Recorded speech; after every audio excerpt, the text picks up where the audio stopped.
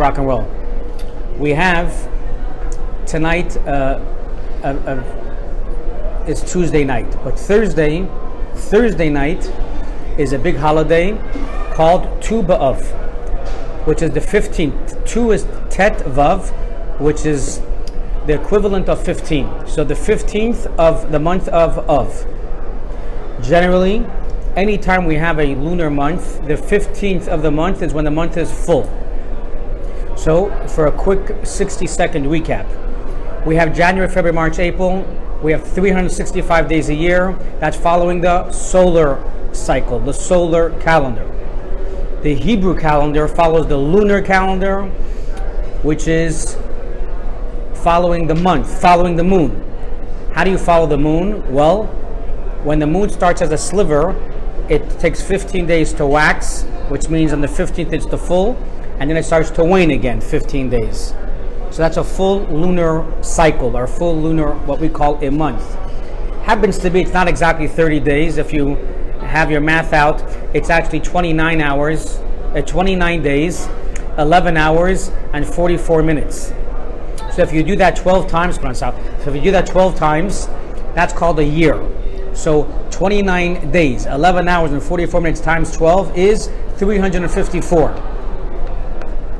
Which means the lunar year falls behind 11 days. Thus, give or take every 3 years, we have a leap year. So we can, instead of following back, we have it, happens to be the Muslims who also follow the lunar cycle. They do not have a leap year. They do not have this extra month that we in Judaism do have to balance out the moon and the sun. And thus, every year, the Muslims who are following the lunar cycle are falling behind every year 11 days, 11 days, 11 days, 11 days. And that's why their holiday of Ramadan sometimes can be in the winter and sometimes in the summer. But the Jewish people don't want to have Passover sometimes in the summer and sometimes in the winter. They want Hanukkah during Christmas time, and we want Passover during Passover time. So to make sure that works out, we have a leap year, which means after 3 years of falling behind 11 days, it ups it up. Okay, so now we have all our Jewish holidays are following the lunar month, the lunar year. So this month was a very hard month because we had the 9th day of Av, and we fasted. I fasted with a special serious migraine headache. So that was the 9th day of Leo. So a very hard month for the Jewish people. That's when the destruction of the temple took place. But just a few days later, when the moon is full on the 15th, is a big holiday. So big is the holiday that the Jewish people, the boys and the girls, the maidens, the singles, this was the ultimate J-date singles party. Thousands and thousands of singles would go to the Temple Mount, in the temple, and they swapped business cards. I'm not sure what they gave in those days, but it was something, right? That they gave, to get numbers. It was a telephone number or something, right? You're actually wondering, right? There's no business cards, no telephone numbers. What would you give your potential an address? Okay. But we haven't explained why. Why is the 15th of Av such a big day? All we explained is that it was a big party. And we can appreciate it being a good day because the 15th, like we explained, is always the zenith of the lunar month. The 15th of Leo is when the moon is at its full, is at its climax. And that's why we have Passovers on the 15th of Aries. Sukkot is on the 15th of Libra. So the 15th is always a very big deal in any month. Also in the month of Leo.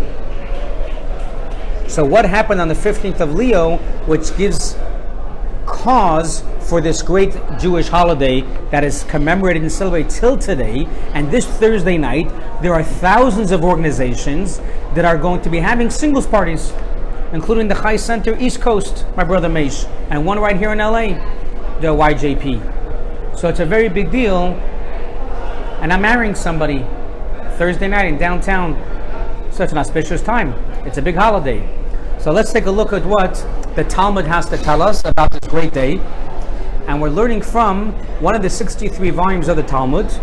And as you see at the very top, we're just going to be doing the English, so we're always going to keep to the left side of the page. On the very top, it says Ta'anit. So this is the holiday or rather the volume of tractate, the volume of Ta'anit, of fast days. So I'm on the third paragraph where it says the Mishnah concludes. You see that? Does everyone see this? The third paragraph where it says the Mishnah concludes. You got that, David? David, right? Yeah. Yeah. Anyone go too fast, you don't understand, you just you let me know. Reb Shimon ben Gamliel said, Israel had no days as festive as the 15th of Av and Yom Kippur. Now again, we're talking about the rabbis from the Talmud. We're going back thousands of years. This is not something that I took off Google. This is the Talmud, going back. Someone that studies, hey, how are you? You came just in time. How are you? Shalom, shalom. Let's pass it down. We're just speaking about Tu B'Av and the ultimate singles party. I haven't seen you in a long time. It's been a while. Okay. So what page am I on here? 260. Good? Declined, yeah, very good, yeah.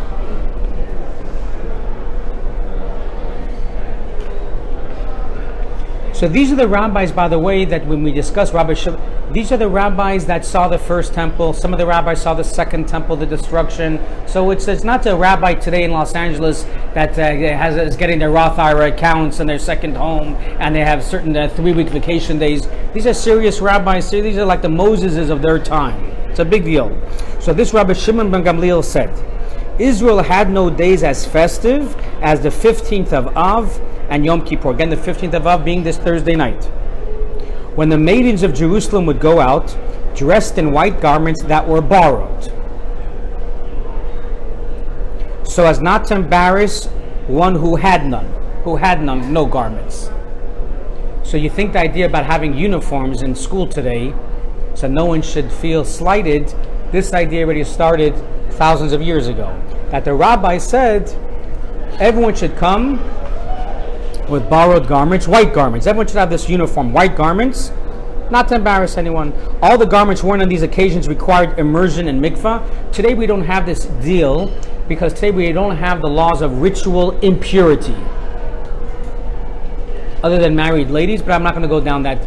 But today, back in the day, if you would touch a corpse, you would touch a dead dog, a cat, even a roach, you were called ritually impure. And to go into the temple, you have to go to the mikveh.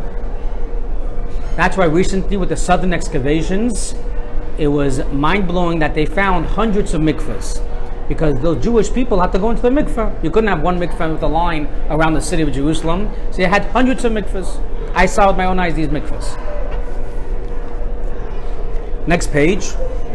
The maidens of Jerusalem would go out. Now I'm on the top of page, your second page, 26b2.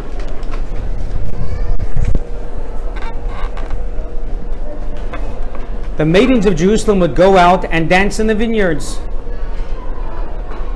Young man, raise your eyes and see what you choose for yourself. Check me out. Today you go to a club, a bar, no one knows how to speak to anybody. You say, here's my email address. No one knows how to say, look at me. What do you think? You know? Okay. They continue, these maidens. Do not pay attention to beauty. Pay attention to family. Grace is false and beauty is vain. A woman who fears Hashem, God, she should be praised. So these are what the maidens would say. So what does this mean? Let's decrypt some of the verbiage over here. So the commentary tells us there are 3 types of girls. The girls who are good looking would say, go back, look at your line again. The girls who are good looking would say, young man, raise your eyes and see what you choose for yourself. Look at me. Look how beautiful I look. The girls who were mediocre would say, don't pay attention to beauty. The beauty on the outside isn't everything. Don't pay attention to beauty. Pay attention to family. I come from a wonderful lineage. In Yiddish, it's called gezha. In English, they call it aristocrat. What's the word? Aristocrat. A word like the Kennedys. Or I'm a son of a diplomat. I'm a son of a rabbi. Or I'm a son of a royalty. I'm a son of a celebrity. Today, being aristocrat depends, it's relative, you know. Yes. Aristocrat for whom?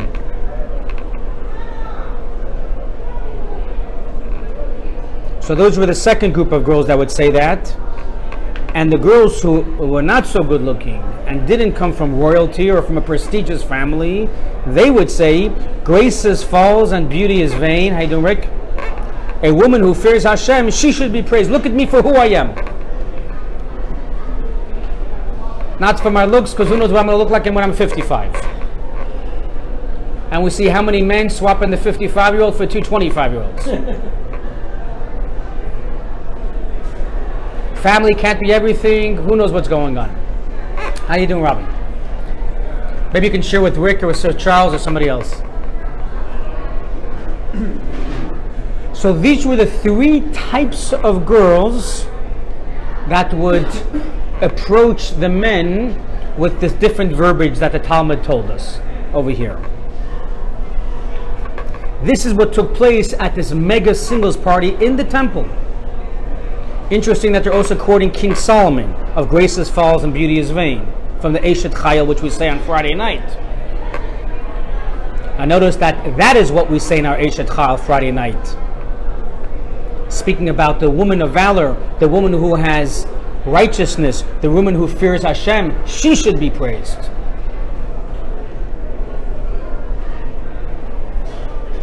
And of course there's a lot of Kabbalah on these three quotes from the three different ladies, but we're not going to go there right now. But that is what took place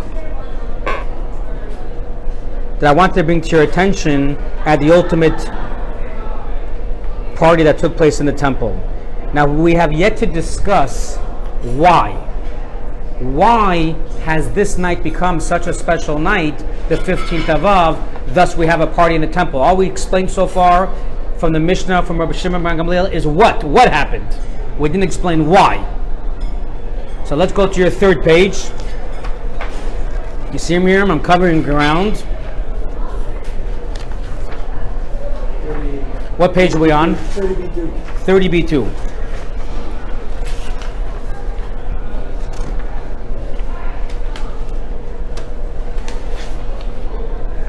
I'm on your third page, 30B2.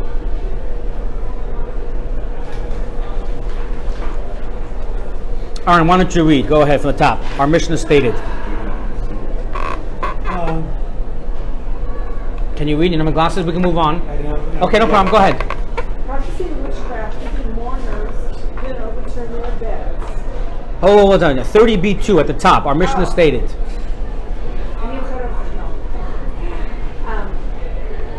Israel had no days. Where? No. Wait, right here. Witness stated. Top. And then skip the Hebrew. Rabbi Shimon ben Gamliel. Rabbi Shimon ben Gamliel said, and then look at Israel have no days as festivity as the 15th of Av and Yom Kippur. And the Gemara says, now it is understandable that Yom Kippur is considered an especially festive day since it was the day of forgiveness and pardon, and also because it was the day on which the second tablet of the Ten Commandments were given. However, what is the significance of the 15th of Av that should be observed as a festive day? Okay, stop right there. Okay, you guys have seats. You have maybe you can share. You know what they want to share with me and give them that. Is that okay? Ooh, wow. Okay.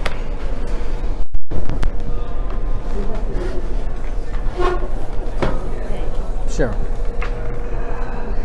So 30B2 is, the Mishnah stated, we already explained, that there is no days as festive as the 15th of Av and Yom Kippur. Now, the Talmud, the Gemara, by the way, is the same word as Talmud. So the Talmud asks, it is understandable that Yom Kippur is considered an especially festive day. Now, for me, that was a little funny the first time I read this, because who thinks that Yom Kippur is festive? Yes. But the Talmud makes a blanket statement. It's understandable that Yom Kippur is a festive day.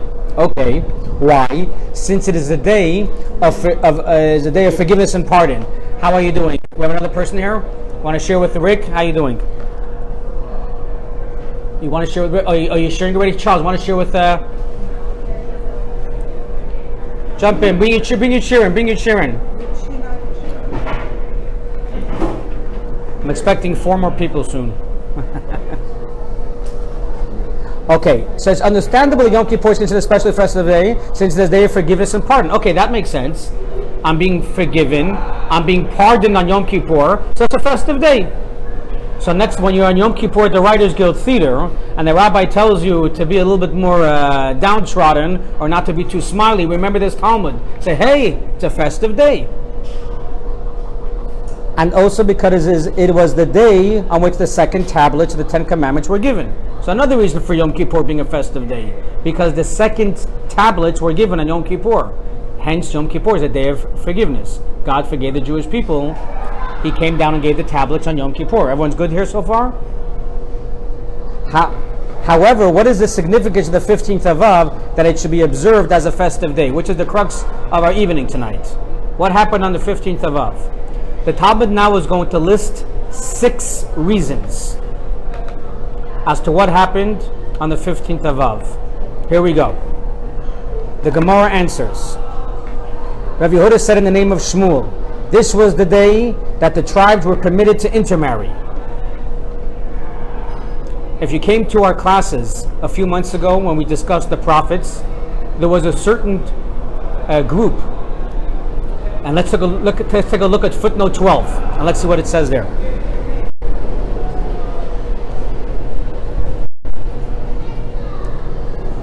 Skip the italics.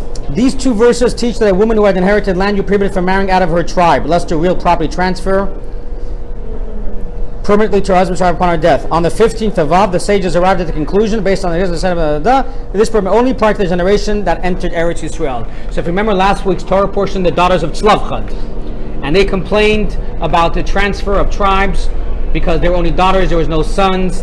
In any event, Joshua decreed this idea of someone marrying a Jew from another tribe. If you were a girl and you married a guy from another tribe, your your asset was transferred to your new husband. A lot of people didn't want to start marrying out, lest you lose the property. Like you have a lot of... You have to give it to him? He's a new rightful owner. Not you? Not you. It's under the new family lineage, under his new family name. But says the Talmud, this business stopped on the 15th of Av. So this idea of tribes only marrying into tribes stopped on the 15th of Av. It just stopped for one day. No, they stopped, period, from there onwards. Because they did not want this whole idea of people only marrying their own tribe lest the assets move out. Okay, so that's point 1.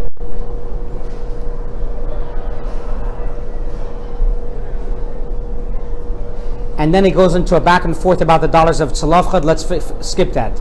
I'm on now your second column, where the Gemara offers another explanation.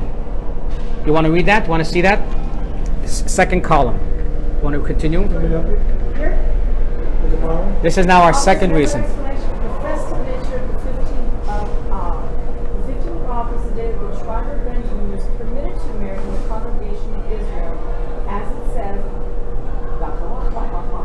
and each Israelite swore in the mitzvah, saying, no man from among us shall give his daughter to Benjamin for a wife. So that's what I meant about the prophets we discussed a few months ago. Okay. There was a certain situation where there was a rape and there was a murder, and basically the Jewish people made a pact. Whoever was the cause, from whose tribe is the culprit of this rape and this murder, none of the Jewish people can marry into that tribe. That tribe was Benjamin. So it was a few years that this is the only time where you had this idea of Jews not intermarrying with other Jews. The only time in our Jewish history. Till today, thank God, there's no such thing of intermarriage of an Orthodox Jew with a Reformed Jew, or a Reformed Jew with a conservative. A Jew is a Jew. There's no such thing of intermarriage. My father says, as long as you marry a Jew, it doesn't care what. It doesn't care what you a Jew is a Jew. However, there was one period in our Jewish history over 3,000 years where there was such a concept. And that was as a result of the story at the end of Joshua. And it only lasted a few years. So when did they stop this decree? On the 15th of Av. The temple was built almost 400 years later. You understand? And wasn't there a period of time somewhere that there were only daughters from a tribe, and one of the patriarchs said that women could inherit property because there were no. Yes, that was the first one, the daughters of Tzlavchad. Yes, Okay. you're correct. So that was an error of when the Jews entered into the land of Israel. This was a little bit after the times of Joshua, at the end of volume Joshua. This was this episode that I'm talking about with the tribe of Benjamin, give or take 150 years after the entry of the Jews into Israel, and that's when this episode occurred. And everyone decreed no intermarrying with the tribe of Benjamin. There were only 600 members of the tribe of Benjamin left. The tribe of Benjamin was going to be wiped out. There was going to be 11 tribes amongst the Jewish people. This is at the beginning of the Jewish history. So they had to make a whole, figure out how we can absolve this decree so Benjamin can marry into the other tribes. And they said from the 15th of onwards, no problem, we can marry into the tribe of Benjamin. And that's how the tribe of Benjamin was saved. Do the other things set precedence that the woman could still inherit property from the original point on? I mean, was that a common thing, or is that only a significant one-time thing? No, that was One-time thing. no, it was not a one-time thing. So it changed the history. It changed the history. Yes, Moses said this was already in the Bible, the story of the daughters of Tzlavchad, and Moses said, actually, I don't really know. He says, give me a moment. He goes to God, and God says, yeah, they're correct. So Yeah. they got to keep their They got to land. keep their land. Yeah. So if they married As long as they were single.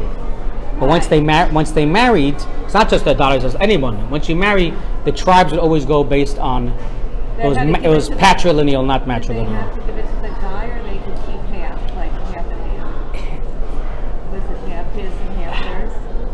I don't really know how that worked, but half and exactly how the division worked out.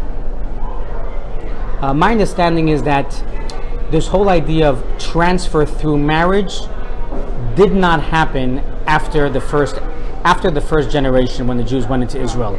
This whole idea of the assets belonging to the children of the father, and the daughters of Tzlavchad said, we also want. God said, no problem, they can also have. An idea of the marriage issue, so thus the assets get transferred, that only took place in the first generation. Because then it became too complicated. Yeah. That's all. And the 15th of Av is when it stopped. So we have now the daughters of Tzlavchad was 1. We have the tribe of Benjamin was 2 with the rape. Now let's continue. Skip 2 paragraphs where it says the Talmud offers a third explanation. You want to read the one? The Talmud offers the third explanation? Go ahead, you do it.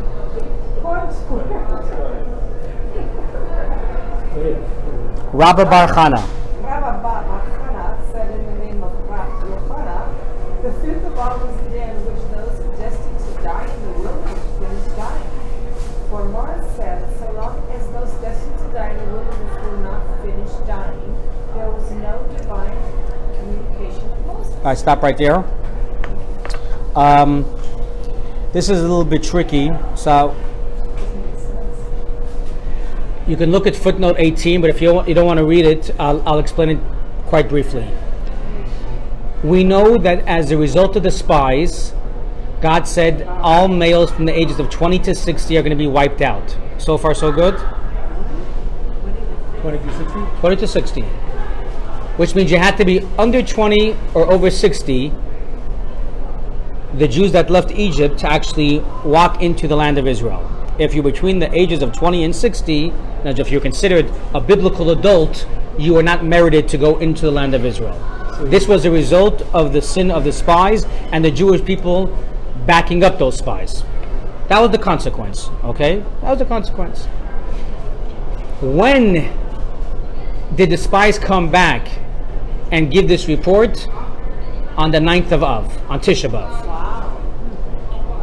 We know this by the mathematics of when the Jews left Egypt, what day of the week it was, so the Talmud figured that out already. Coincidence? This is the origins of the darkness of 9th of Av, yeah. So the 9th of Av in the Hebrew calendar was always like a Friday the 13th. L'havdil.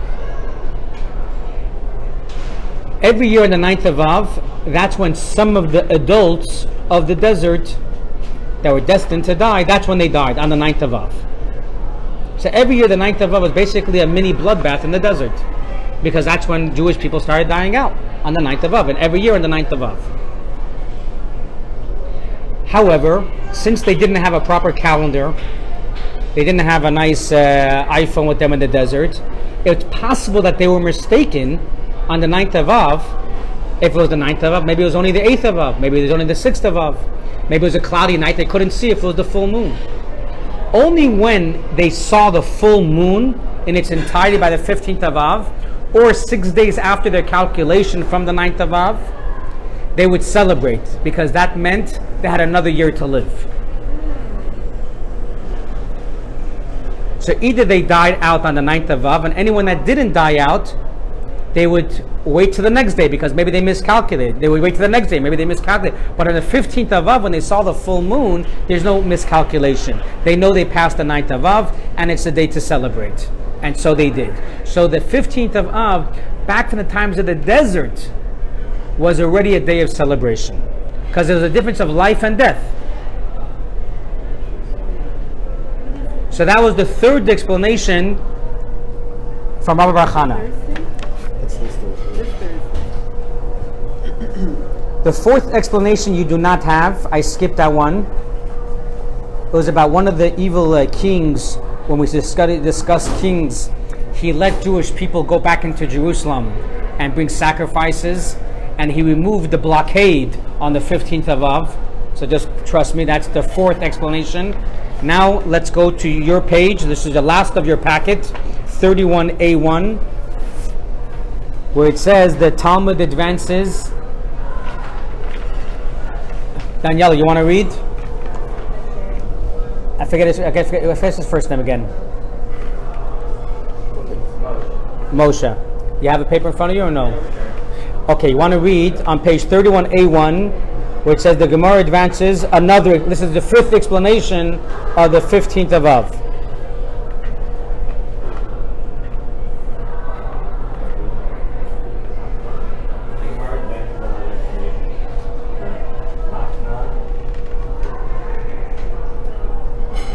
Yeah, Rav Masna said. The 15th of Av was the day that the slain Jews, they Beitar, were accorded her. And Rav Masna said, further on the topic, on the same day, the slain Jews, they Beitar, were accorded burial. Sages in Yavna instituted the fourth blessing for each after meal. Who is good and who prefers it? Who is good? The memories that miraculously the body does not decay. For good signifies that God ultimately attained that the body be accorded her. Very good. So this fifth explanation is during the times of the Second Temple, when the Romans led the siege and breached the walls of Jerusalem and ultimately destroyed the Second Temple. 70 AD. So prior to that, already during this onslaught of the Romans, making things really difficult for the Jewish people. So many Jewish people left Jerusalem, and there was a yeshiva in Yavna. Jewish people already the migration of Jews leaving Israel or leaving Jerusalem started already back then. And you had many Jewish people who lived in a city called Beitar, which still exists today in Israel. And many of those Jews were already killed by the Romans. And to add salt to injury, they did not allow for those Jewish people to be buried. And it was on the 15th of Av, by coincidence, yet again, that these Romans allowed these bodies to finally be buried. How many months it was, I think it's discussed elsewhere, but it was a few months, it wasn't a few days. And that's the miracle, that the bodies did not decay. So the rabbis added a blessing in our Birchat HaMazon. Till today, all of you say it. It's in every Siddur. Baruch Atah. So one of the blessings is Hatov HaMeitiv. It's a blessing. It's a one-liner in there. And this blessing was instituted back from the times of the Second Temple. Why? Because the Jewish people of Beitar, their bodies did not decay, and they're allowed to be buried as well. And that took place on the 15th of Av, based on Rav Masna. And this is the fifth explanation that the Talmud is bringing down. I think I heard that was like the last open miracle that we know of. Yeah, we know of. Yeah. Very interesting. I would like to see where it says. Very interesting. I'd like to see where it says that. I'm not objecting. Okay. If you see it anywhere, Charles, you let me know. Jeff, you want to read the last one? The Gemara offers a sixth and final reason. Whoever offers a sixth and final reason for the festive nature of the day. Abba and Rav Yosef both said the 15th of Av was the day that they stopped felling trees for the altar here. And as we learned in the Horatia, Eliezer the Great said from the 15th of Av and onward the sun's strength wanes. Thereafter, they would not fell trees for the altar fire, since the wood was not sufficiently dry. Rav Menashe said, they therefore called that day the day of the axes breaking. So they actually coined Tu B'Av, the 15th of Av. We call it today the 15th of Av, but they actually gave it a name. They called it the day of the axes breaking. I'm not sure you say that. Tfar Magal in Hebrew, or in Aramaic rather. Okay, so what's this business? So we learned in the last class in one of the chambers in the temple that a massive room, 40-foot square, it's a big room, and this is where they stored the wood for the altar. Because they needed to have the sacrifices, so you always had a fire, and you need to feed that fire wood. Where are they getting the wood from? From the forest. Right, the nice cedar wood came from maybe Lebanon, but the regular wood came from the regular forest south in Israel somewhere. However, it had to be pure wood. Pure wood meant no worms, no bugs. And if any of that wood was defiled or contaminated, we said before, spiritually impure. And they actually had to put it elsewhere. They couldn't use it for the altar. So they're constantly felling and cutting down the trees, bringing in the wood. But from the 15th of Av onwards, they would stop cutting the wood. Why? Because the summer heat came to its zenith. We're in that pinnacle right now, the smack dead point in the middle of the summer, or the hottest point, I should say. And from the 16th onwards, the heat is starting to wane. And they're nervous that with the moisture, the bugs will start to come in there again.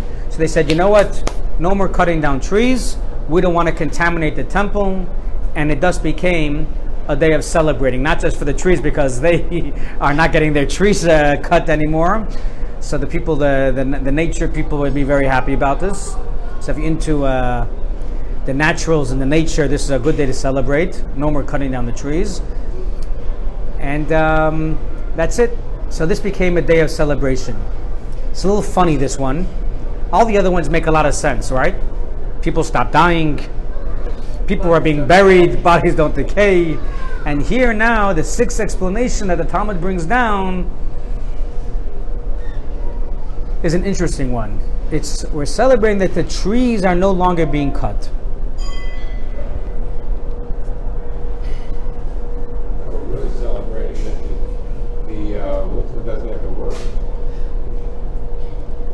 So, right, so it's interesting, footnote 6. So maybe it's the woodcutters who are celebrating. They got to go home now. So the trees are happy, the woodcutters are happy. It says also in the commentary that they would break the axes, hence the word the axes breaking. Rav Menashe said they therefore called this day the axes breaking. They didn't call this day the trees stopping felling. They called this day the axes breaking because they would break the axes. Which gets even more funny. If we're celebrating that we're stopping to cut the trees, so Ganuk, that's a holiday. Why are we calling this holiday? And according to the Talmud, the axe is breaking. So we broke the axes because we're not using it anymore. So save it for next year. Right? Every Jewish person, I'm sure, has a toolbox in their garage. If you're not using your axe, you put it in the shed and you use it next year. Now, I'm somewhat crippled when it comes to using an axe. I can't touch a hammer or a nail. My wife doesn't let me do anything. Just change the light bulb. That's as far as I go. So I have no toolbox in my house. So the maintenance guy says, Mendel, can I get the screwdriver, the Philip? I don't know what he's talking about. There's nothing in the garage. Bring your own. Yeah, bring your own. But it's interesting, really. Why would they break the axe? It sounds a little bit violent. So I just did a funeral a few days ago,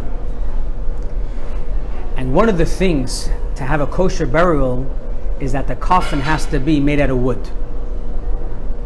It has to be all wood, that even the nails are not nails, they're pegs. They're wooden pegs. Why? Because metal represents violence. Metal represents weapons. To the extent that it was decreed that if you ever wanted to chisel stones, you had to chisel it off site, off Temple Mount. And then you can bring your properly chiseled stone or marble, whatever it is, into the temple. Because we did not want to hear the banging of the hammer, the chisel, the axe on Temple Mount. Because those things represent to shorten man or woman's life. And the temple represents peace. Shalom. Yerushalayim, Shalem. We represent peace. It's a religion of peace. Shalom HaMelech is peace. So thus, we're always, not to say allergic to metal, but we just didn't want to bring metal and the sound of metal into the temple. And therefore, everything was done off-site. As a result, the axes that were used to cut the trees for the altar, it wasn't only that the wood chopper was happy that he didn't need to cut anymore, but this idea of this violence, so to speak, was terminated until next season. Everyone was breathing easier, so to speak. Maybe they weren't physically breathing easier, but subconsciously there was a good energy. No more chiseling, no more hammering, no more cutting. We Jewish people, we want to just pray, we want to meditate, we want to bring sacrifices and so forth. And that's why they broke the axe. They didn't want to store the axe for next year. They wanted to remove themselves from this axe. And that's why Rabbi Menashe said we actually called this day not the day of ceasing to cut trees, but it's a day of breaking the axe. That's what they called it. So I was explaining this about this idea of the all wooden coffin to this, this group. So they got it. Never mind that the funeral homes want to zet you with an extra $15,000 on a stone, very fancy schmancy coffin, and they say you're making the deceased happy. It's not true. It's not true. Get the $3,000 pine coffin. That's it.